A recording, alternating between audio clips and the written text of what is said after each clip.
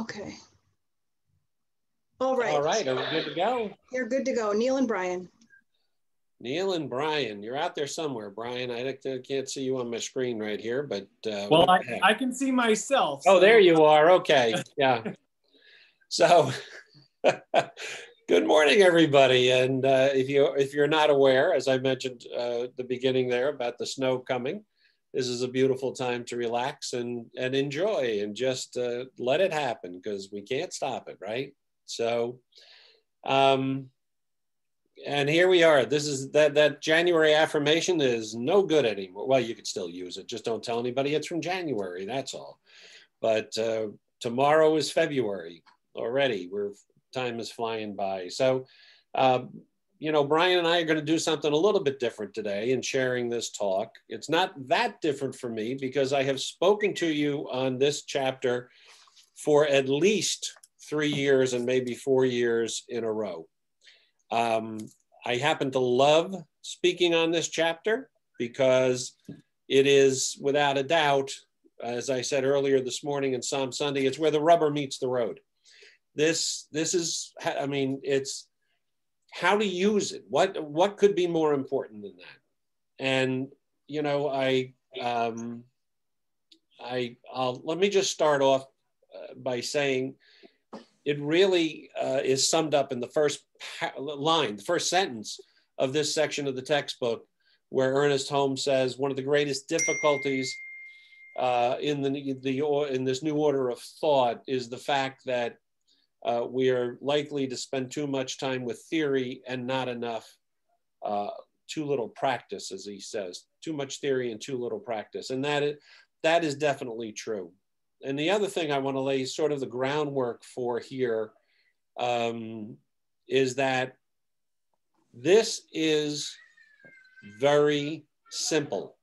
We had a conversation this morning in the Psalm Sunday about the fact that, you know, about effort and how much effort it takes. And are we trying too hard? Are we trying to make something happen rather than allowing it to happen?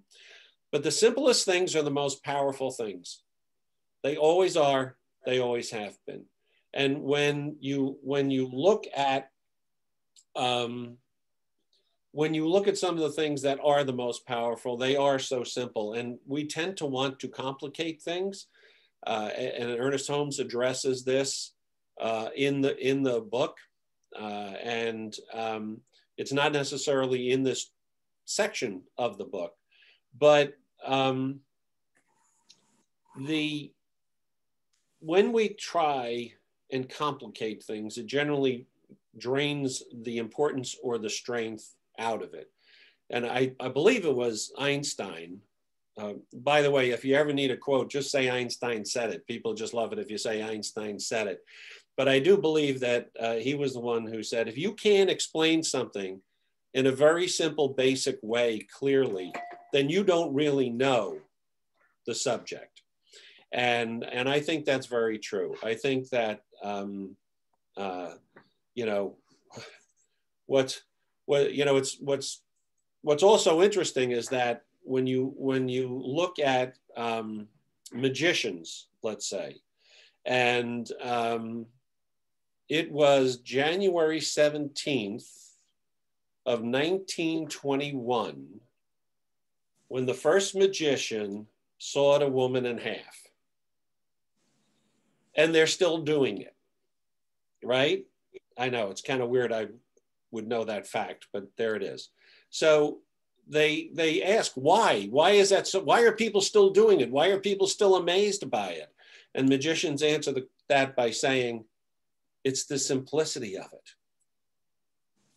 It is just, you know, there's nothing fancy about it. It's the simplicity. And they also said, it can be described in a few words. Any good trick can be described in a few words. And I think that's what we're looking at here with how to use it. I think that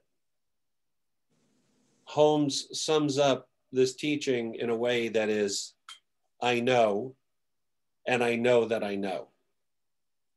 And it comes down to very simple, basic statements. And Holmes says that we've made a riddle out of simplicity.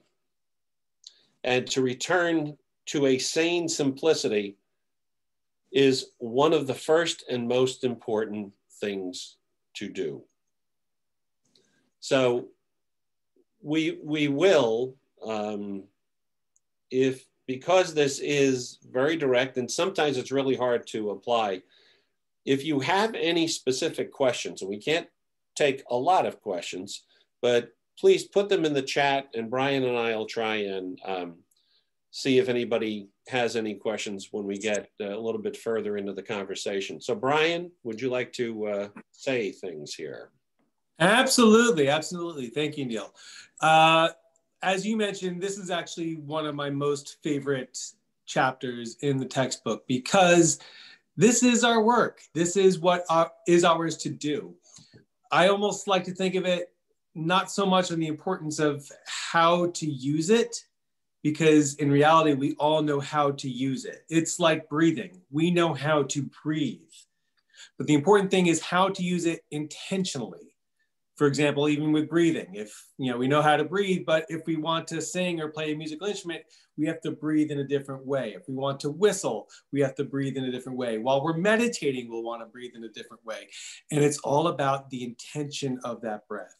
And I believe the application of law is exactly the same way. And so it's a matter of training ourselves to use it consciously and intentionally. And that's where I'm going to start off. All right. So we had also earlier today talked about doubt and when you talk about how to use it, you cannot not use it. You're using it right now. It's being used all the time. And that is the basis of the main principle, is that we are creative beings and we are creating all the time, okay? So it's not a matter of if you're using it, it's a matter of, are you aware of you're using it? And do you have any doubt about the power of it? So the I know, and I know that I know, is a very strong statement. And Ernest Holmes says, there's nothing in me that can entertain doubt. There is no fear, discouragement, or uncertainty. I am filled with confidence, with the expectancy of good, with the knowledge that the spirit is always triumphant. I know that my word definitely reverses, any and every negative situation. That's from a thing called You. So the basic understanding that we are always using this, as we had said last week when we talked about what it does. Yeah, what it does is it works through us. This is expressed through us. This God lives through us to express itself through us as individuals and individual personalities as well. So the basic principle of this is that it is always working and we always have it. It is always present. It is never not present. And we are always one with it.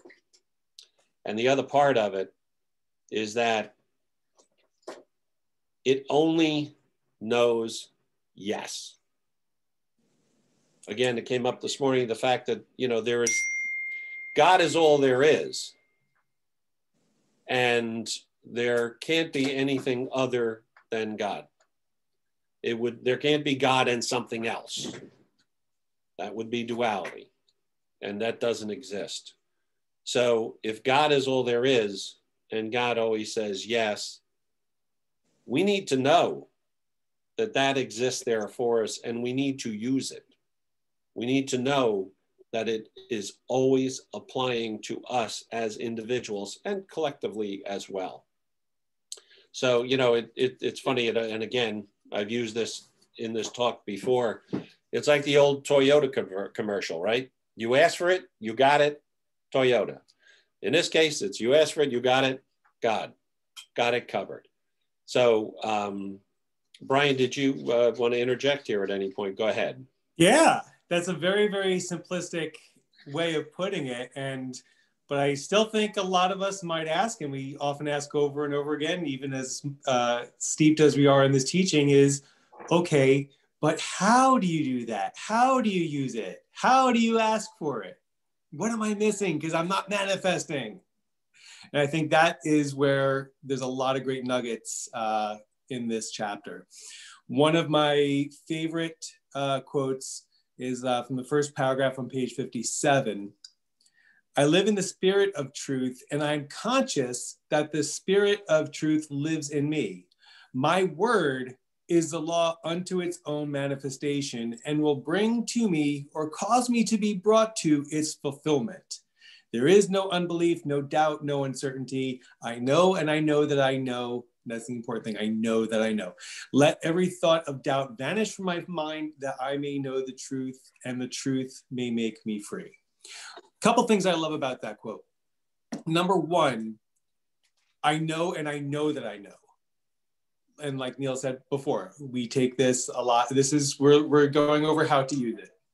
Whoever asked that question. Yeah, it's how to use it. And if you're in the textbook, it's page 51. 57. Well, from what I'm reading. Well, from what he's reading, yeah, but the section starts on 51, right? Yep. So it's not enough to know. It's not enough to know intellectually. It's about allowing it to take over your default way of being. And this is why we treat on a regular basis. It almost reminds me of a great quote by Zig Ziglar. You know, people say motivation isn't good because it doesn't last. And his response was, neither does bathing. That's why we recommend it daily. And so this is what we do. This is why we say these words, first to get our brains to start thinking in a way that we hadn't thought before. And then to build that pattern so that it becomes a part of who we are. I also like to look at this as another great analogy is planting seeds. It's been brought up in the SOME classes before. You know, sometimes, and Dave Schwartz brought this up this morning, it's like, you know, sometimes we think the wrong thoughts. We say we want this, but there's something hidden. There's something underneath that we don't know what that is. Those things, those thoughts that we don't know what they are, they're like seeds in the ground. Seeds are only going to produce what those seeds produce. And so if we have inadvertently planted seeds that we don't want to grow, we need to not only dig in, discover them, uproot them, but then replant them with new seeds, seeds of what we want to have bear fruit. Another thing I wanted to bring up is, you know, again, how do we do that? There's a number of great teachers that I love. Abraham Hicks, I think, said it best. The way to do that, you know, very often, you know, all of us have those moments where we have a thought that, you know, goes against what we know to be spiritual truth. Let's say, for example, we're having financial trouble and all we can think about is money. Money, I don't have enough money. I don't have enough money. I have enough money. How do we get ourselves out of that? Abraham Hicks teaches, choose a better feeling thought. All right, I don't have enough money, but I'm not going to die of starvation the next 2 days. Not a great thought, but it's better. All right, I'm not going to die of starvation in a few days, but, you know, I have enough to get by. Better. All right, I have enough to get by, but, you know, I have enough to buy even more. And I have enough for other things. I have enough for my bills. Oh, but okay, great. I have enough for my bills, but you know what? That money's going to run out. We got to reverse that thought. Choose a better feeling thought. And then eventually you get to the level where you realize that when you have a thought that is in vibrational truth is, you know, money is abundant, I am worthy to receive it, it's possible, it's easy. Going through those steps allows us to bring that into fruition.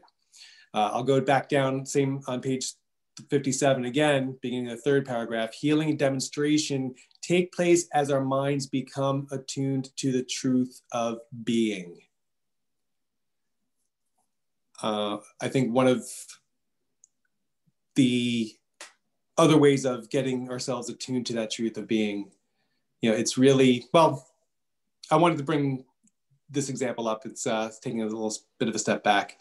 And I'll go back to one of my very first science of mind teachers, which was Yoda.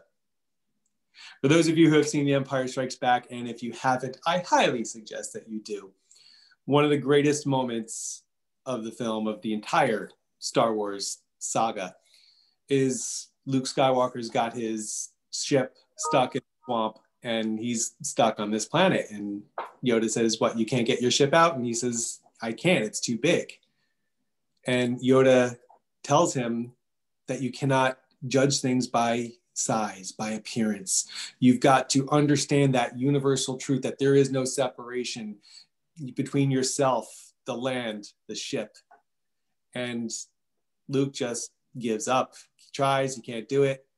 And then Yoda demonstrates it. And Luke is astonished. And he goes to Yoda, he says, "I don't believe it." And Yoda says, "That is why you fail." And it's in that simplicity. It's understanding that if your beliefs are not in attune to what you know to be true, you've got to go through those steps, reattune them, find a better feeling thought if you must. Whatever it takes to get there, practice, repetition. Let this become part of your being. And that's how to use it. Avoiding worry, doubt, fear.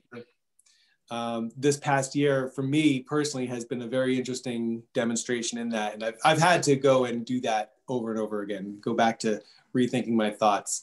Just about a year ago, I had a lovely little chat with Reverend Michelle, and we treated for the idea that I was just done with struggling. I was working at a job that wasn't bringing me enough money, and then having to do another job that in order to get enough money, I'd have to work a ridiculous amount of hours. And I was just working, just getting by, and like, you know what? I'm done. Don't want to do this. And then what happened? We had a shutdown. I had a health issue that made it even more important for me to stop what I was doing and just stay on my butt for a while. And, it's like life kind of forced me in. And then all of a sudden, guess what? I had financial support in the form of the stimulus packages and the unemployment benefits that were not available to me prior. And I'm like, okay, well, I need to allow my body to heal. I need to keep myself safe. What else can I do with this opportunity? I ended up writing a screenplay that I wanted to write for a long time, and it was probably one of the best things I've ever written. And then the year progressed, and some of that money wasn't available. So I'm like, all right, I need a job now. I need to get myself back to work. The script's done. I want to bring in more money. I want to demonstrate the wealth that I know I'm capable of. And I made a list of all the requirements that I wanted my job to be, being able to make a certain amount that would be even more welcome, flexibility in my schedule, partly remote, working with people with great integrity. And I struggled to find that for a while until I realized I was struggling. And then I had to say, no, I chose not to struggle. I know this job is there. I felt into that. I fell into that feeling of allowing it to be easy and graceful. Wouldn't you know, that day, I saw something pop up. I got a phone call that night and an interview the next morning. And, now I'm in that position. And it's just, so far working out to be very, very wonderful. But that's it. That's how it works. That's how you use it, by feeling into that and just replacing those thoughts of struggle and strain with something different, something that is more in alignment with what it is you desire. Yeah, Brian, you used the word that, that you have to believe it. And, apparently we got a great Star Wars month going on here with Joel and you. And, to believe the power of your word and your thoughts. And, we talk about this all the time. I had mentioned earlier to the group that yesterday Michelle taught this, how to use it on her radio show on the New Thought Media Network. And she had a line in there that was good, where she said, "Our thoughts are our mold. We create our reality by the things we constantly ponder the most." And the power of our thoughts and the power of our words can't be underestimated. As Ernest Holmes says, we don't put the power into the word, but we do let the power of the law flow through it. And that's what makes it happen. And that's why it always says yes, because that's the law. That's the principle. It can't be any other way. Another example that's been given is like, it's a law just like gravity. Gravity works. And, this law is not a respecter of persons. It works the same for everyone, everywhere, all the time. Doesn't say, okay, today I'm going to work for Sally, but I'm not going to work for Donald. Or today I'm going to work for Carly, but I'm not going to work for Beth or Paul. So it's not a respecter of persons. It has, the mold is there, and you can pour into it whatever you want and make whatever you want out of it. Now there's tons of examples that we've all been through on how to use the power of our thoughts and our words. And I can remember where I was working back in March when COVID was going around, and I'm working in the office, and we were doing great. Everything was going fine. And then somebody walked into my office and said, you know what? I wish they would just shut us down so we could just go home and not worry about all this. Well, an hour later, 4 cops showed up at the door and told us we had to get out of the building. And it was like, oh man, let's watch what we say, because we have this power that's there all the time. So there's a couple of things that I think we need to cover. And one is, how do you use the power of your word? And we all know that treatment is an extremely powerful way of using our word, and that we need to use treatment. And please, if you haven't read these first 4 sections of the textbook yet, go back and read them. They're short sections, and they explain all this extremely well. But treatment is something that we do on an ongoing basis. And how often do we treat? How long do we treat? We treat until there's a demonstration, right? Or as we've said around our place before, it's push. Pray until something happens, push. So, that we have the ability, as a matter, I'm sorry, but I can't do this chapter without reading the bottom of page 52, okay? We read it all the time, and I'm gonna do it again because this is just, it sums it all up. Bottom of page 52, the last paragraph. Hence, it follows that if we believe that it will not work, it really works by appearing to not work. When we believe that it cannot and will not, then according to the principle, it does not. But when it does not, it still does. Only it does according to our belief that it will not. Our belief that it will not, or our belief that it will. Again, at the beginning, we said that this is very simple, and it really is, because the law is there. The principle is there. I can't change it. You can't change it. So why not use it to our best advantage? Now, I know if you're like me, there's times when I've half treated and it appeared that nothing was happening. Okay, so it takes time, right? You may not be able to sense the fact that it's working, but spirit knows it's working. This is, not always an immediate bang, there it is. There's a period of time where it's shifting and you may not even be aware of it. And that, excuse me. And there's another portion of this as well. It may be appearing to work the opposite of what you're asking for.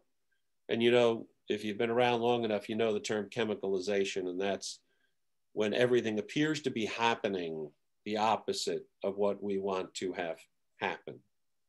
And chemicalization is probably one of the best indicators, other than the fact that, boom, all of a sudden it's you get what you're trying to demonstrate. But chemicalization is a great sign that it's working, because with chemicalization, we need to clear out and get rid of and make room for, get rid of what we don't want and make room for what we do. And as Michelle said yesterday, we need to shed, okay, what we don't want. So be aware that shed happens. And that is also, okay, I borrowed that for some dog bumper stickers. You know, what can I tell you? But it's true, and it does happen. But it's a great indicator. It was brought up this morning by Simon in our meeting of the fact that, you know, the work that needs to be done. And the work is getting all that to the surface, getting our awareness greater. Maybe it's uncomfortable, but yeah, but that's the fun of it. The uncomfortable part means, okay, I'm finding out all that stuff that's not working, and now I can replace it with what is. So the other part on this, and since I know that everybody here is very young, we don't, okay, some of us are having birthdays and getting a little bit older, but this can happen at any time, at any age, as it was brought up this morning too, that the fact that it doesn't matter how old you are, and you've heard us say it, that you are the architect of your life, and that you are never too old to know true happiness. You're never too old to have an awakening, to have a moment, to have an awareness. As long as you are conscious, you have the ability to have a greater consciousness. Brian? I actually wanted to build a little bit about what you were saying before in regards to chemicalization and whatnot. Those are the times, especially when it is so important to practice that muscle and build that muscle of faith, of shifting your consciousness, of shifting your thoughts, because those are the times when it's easiest to forget and go into default mode and go into that panic and fear and doubt. But I just wanted to point out that that is, I think, the most important time to build that muscle, because that's when things happen miraculously. I shared this story before, going back 3 years ago. I was in danger of losing my condo, and I realized, you know what? It's happening. There's nothing I can do about it. It was like a tidal wave coming. And so I had to make a choice, metaphorically. If there's a tidal wave coming, I can either drown in it, or I can break out my surfboard and go for a ride. So I chose the latter. And I recognized that, hey, you know what? I'm ready for a change. I want a change anyway. And things just seemed to fall into place exactly at the right time. Once I had that attitude, once I made that conscious choice and held on to that vibration of everything working out, and by almost default, ended up finding the right apartment that was best suited for me and my kids and everything in my life. It was everything I had asked for. Again, it's only because I knew that I was holding that right thought and keeping that right feeling about it. So, you know, when you see a tidal wave, choose drown or take out your surfboard. Yeah, and again, to talk to the simplicity of this, you have heard it here from Reverend Michelle numerous times. As within, so without. So what we know inside, what we know creates the outside. How do we know what our consciousness is? We look around. We're creating this all the time, right now, every minute, all the time. So every word, and I believe this is from Holmes in the book, every word must reproduce the creative function of spirit in your life at the level of your consciousness. This will only work to the level at which you embody it. Evelyn, do we have any specific questions that came up? Well, what I'm seeing really is just comments. So Don Lee says, chemicalization, ending the treatment with joy, ease, and grace. And Madam Pinkley says, on page 57, the truth is instantaneous in its demonstration, taking only such time in its unfoldment as is inherent in the law of logical and sequential evolution, a natural gestation period. And Madam Pinkley knows a thing or two. Mm-hmm. And then Gary Frank says, what we believe and think becomes our lives. Yeah, Gary, that just wraps up what I just said at the end there.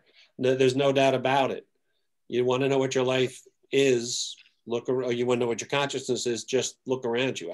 Absolutely. So we have this incredible power.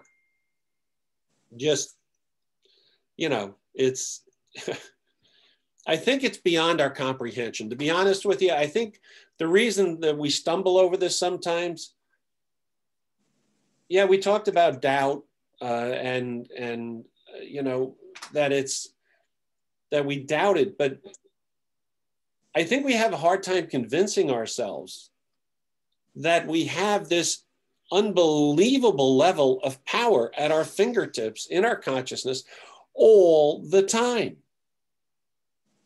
Evelyn. I have a question. All right. So Patricia Lewis says, oh, first of all, I should ask Patricia. Oh, yes, she did say, sorry. How do you get rid of a thought that you've had for years that's hindering you, that you don't even know is in your mind? Brian, you want to answer that, or do you want me to? I'll start. Okay. I'm sure you'll be able to add to it. How do you find a thought that you don't even know? That's where a lot of good, deep meditation can help. Discovering your thoughts, you know, going deep within, doing things like soul journaling. Like you can ask yourself, you know, what thought is there that is keeping me from what I wish to create? And do some freestyle writing. That's one way of doing it. You know, a lot of times you just have to relax into it. You feel into it. You ask yourself questions, you know, why do I feel this? And you look for the thought that is creating that feeling. Okay, I'm feeling that. What thought is creating that feeling? And keep digging deeper and deeper and deeper till you can unlock what that core belief is, that core thought. You know, probably something that you learned from an experience as a child, or maybe even later in life. Something happened along the way that, you know, allowed your default way of thinking to be a certain way. And so when you go back to that moment, uncover it, realize what the truth is, apply the truth to that situation. Again, is that series of choosing better feeling thoughts. Yeah, I agree that if you're not aware of the thought, you are aware of the feeling. And if you follow the feeling, it'll lead you to there. And then if you are aware of the thought, you need to replace it with another thought, because we're just sitting here saying that we have the power to change our thoughts. We have the power, as long as you're aware of it, to observe it and replace it with something else. Yep. So Neil, Donald has his hand raised and he has a question. Donald is muted. No? Oh, okay. Well, all right. I'm getting the hand gestures. I guess Donald is withdrawing his question. All right, Donald, it was nice not talking to you. I want to go back again to page, bottom of page 58. And this goes a little bit back to what I was saying before too, but again, in trying to find that thought that maybe blocking you and hindering you, but shifting even your consciousness and your focus toward that solution. We should work not with anxiety, but with expectancy, not by coercion, but with conviction, not through compulsion, but in a state of conscious recognition and receptivity. We do not have to drive or push, but we must accept and believe. We should then leave everything to law, expecting full and complete proof of our faith. We shall not be disappointed or chagrined, for the law is our faithful servant. So even if you can't find that thought, a lot of times if you go back and just develop that faith, can develop that conviction, sometimes that thought can just naturally dissolve because it's being replaced by something new. All right, I think we've kind of reached the end of time here.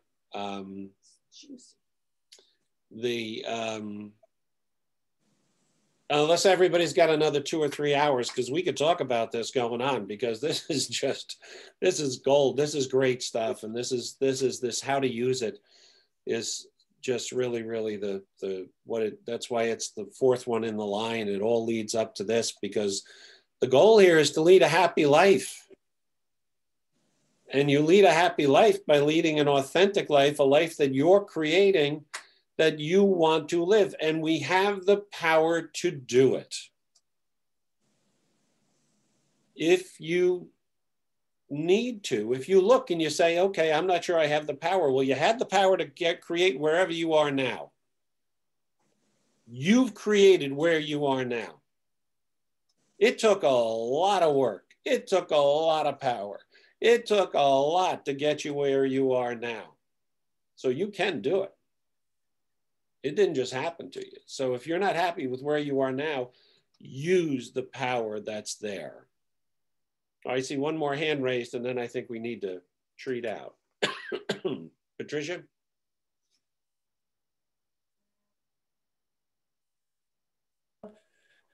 All right, one of the reasons, well, not one of the reasons, the reason why I asked that question, because I already know the answer, but it took me decades to learn the answer to what there is, if there's a thought that's hindering you that you don't even know that's there.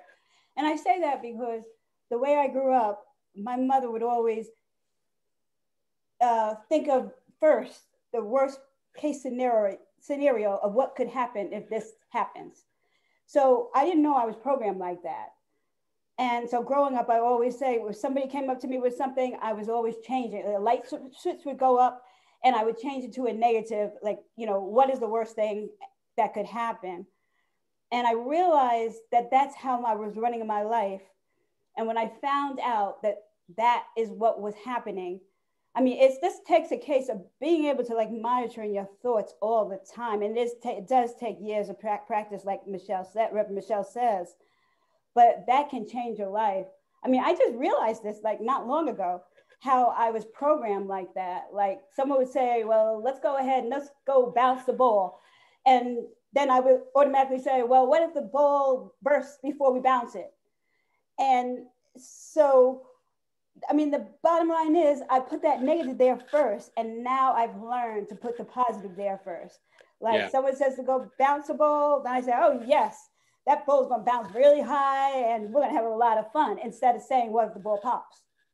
So I just say that because I knew the answer to my question, but I think it's very important for everybody to know that that programming that you grew up with from a child is so crucial. Yeah, and you know what? Go ahead, Brian. Oh, hang on. I did the wrong thing here. Hold on. What I was going to say is, you know, once you can discover what that thought is, that hidden thought, that hidden belief, you know, thinking what's the worst that can happen, then it's real easy to find that new thought. Now you can consciously apply to every situation. What's the best thing that can happen? Yes, yes. Yeah, and I was just going to mention too, and it looks like Bill's beating me to it. It doesn't take, you know, it may have taken you 10 years to be, you're unaware for years, and it's 10 years and you're there in that place. But the one thing, well, two things really that can change that: awareness. Okay. When you create the awareness and you couple that with accessing teaching like this, you not only have the awareness which is necessary, but you have the tools in which to deal with it. And that's why Bill's teaching the awareness class, and that's what he would like us to plug. So, you know, if you are wondering about whether your awareness is where it should be, get into a class like Bill's, work on that awareness. So, Brian, you and I didn't discuss this, but do you want to treat us out, or do you want me to? I was just thinking about that. I'll go ahead and do it. All right, thanks. All right. So breathing into this moment, this one now moment, the only moment that there is, I know that I am one with my one. I know my highest truth, and I know that I am one with this thing itself, that I understand what it does, that I understand how it works, and that now, understanding all that, I know how to use it. What a wonderful, wonderful journey this human life is, full of discovery and wonder, and discovering more and more, discovering exactly who and what we are, discovering exactly how powerful we are, discovering exactly what our work is, and discovering more and more how to do that work better and better, to create more good in this world, to create more of what we desire in this world, to express everything that we are in full demonstration. I know that this is true for me, that this is true for all, and this is true for everyone in the sound of my voice and beyond, because we are all one. What a wonderful, wonderful, joyous voyage this is. And I'm grateful for this and so much more, and grateful for any and every benefit that comes as a result of this knowing, for this law, and for its proper application. And in this gratitude and love and joy, I surrender this word. And please join with me in saying, and so it is. And so it is. Thank you all.